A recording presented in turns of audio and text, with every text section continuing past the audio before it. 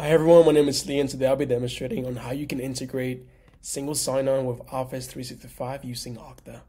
So first, let me close out of my video camera so you guys can see my entire screen. As you can see, I'm already in my Okta dashboard, and let's head over to applications. Make sure you're in an admin account and then click on Browse App Catalog. If you don't see Office 365, feel free to type it in up here. And then just click on it.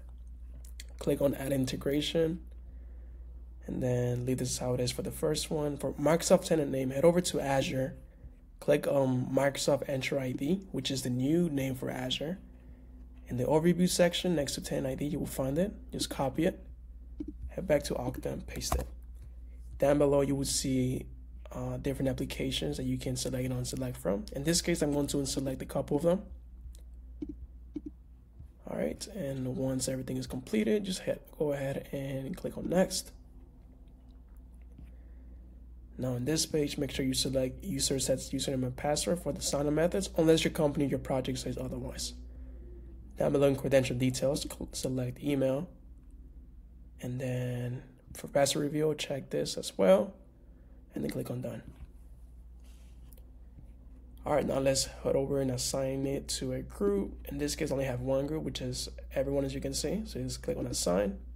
You select the group that you would like to assign it to and click on Done.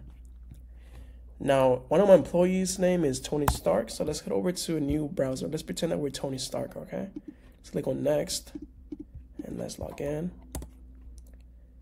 And there we go. Here are all the applications that we integrated in single sign-on for Office 365.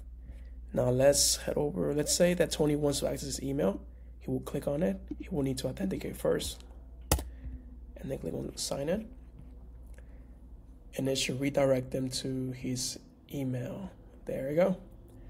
Now for some reason in the trial version of Okta, if you don't refresh the page, it makes you authenticate again. So what you want to do is just do a quick refresh and then select the other ones. There you go. And same thing for Excel. In a few seconds, it should redirect you to Excel and also to Word Online. Oh, Word Online and Excel. There you go. All right, and we're all good to go.